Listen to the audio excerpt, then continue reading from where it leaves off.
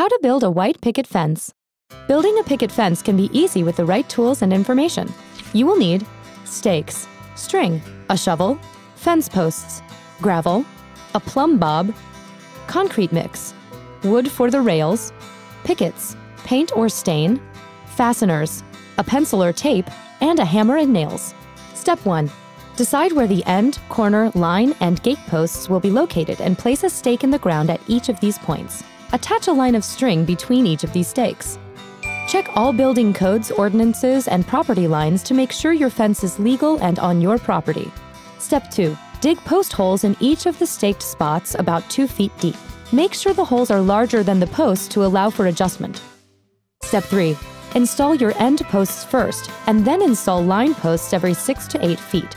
Put about 2 inches of gravel in the bottom of the post holes, make sure they're plumb, and then set your end and corner posts in concrete. Line posts can be set in dirt unless you expect heavy use on the fence, but use gravel at the bottom. Step 4.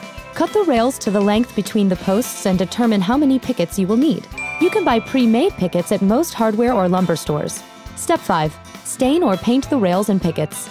Step 6.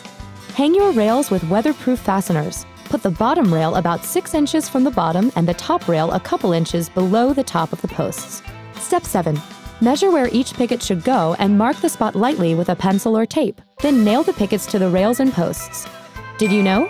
In Seaside, Florida, picket fences are required for all houses.